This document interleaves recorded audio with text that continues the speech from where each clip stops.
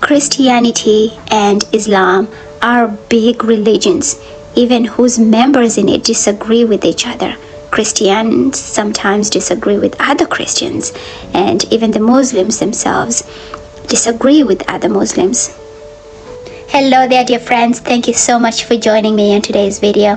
Today we'll be talking about Christianity versus Islam. For the purpose of this video, we will only be talking about the evangelical Christianity and the traditional Islam.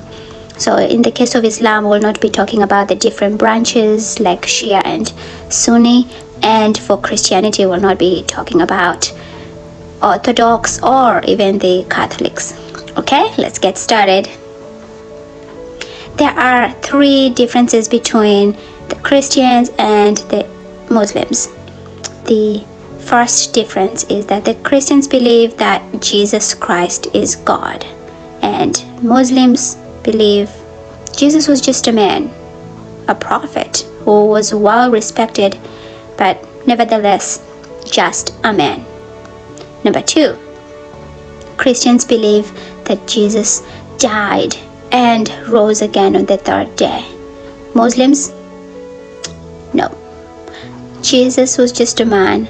How could he possibly rise from the dead?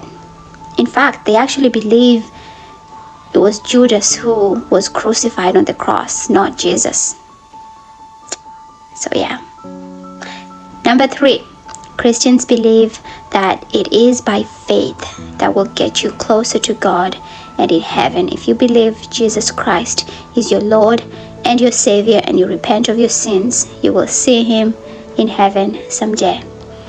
On the other hand, Muslims believe that you have to keep the 5 pillars. Yeah, which is so hard. As you know, human beings cannot even keep up their schedule or habits or any New Year's resolutions for a long time. So to get to heaven, you have to work. That's what Islam believes. So there you have it, my dear friends.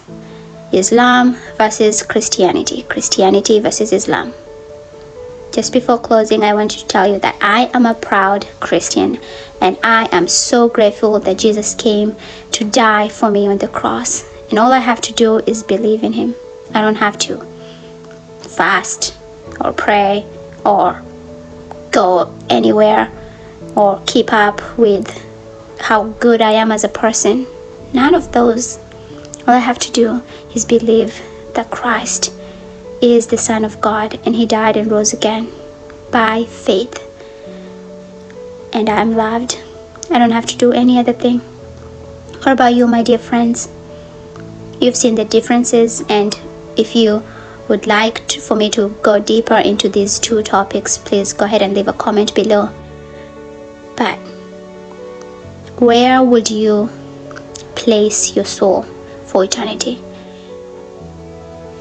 Would you place it in the hands of a God who wants you to do things to receive love from him, or a God who just asks for you to love him and have faith that he died for you? If you are a Muslim or a Christian, I would highly recommend the book of Nabil Qureshi, Seeking Allah, Finding Jesus, and I'll put the link on the description below so you can find it. It's really good, and he went into detail explaining the key differences between Christianity and Islam. I really hope this video was helpful for you. If you like it, please go ahead and like, share, and comment so that this gospel of Jesus Christ can be spread everywhere.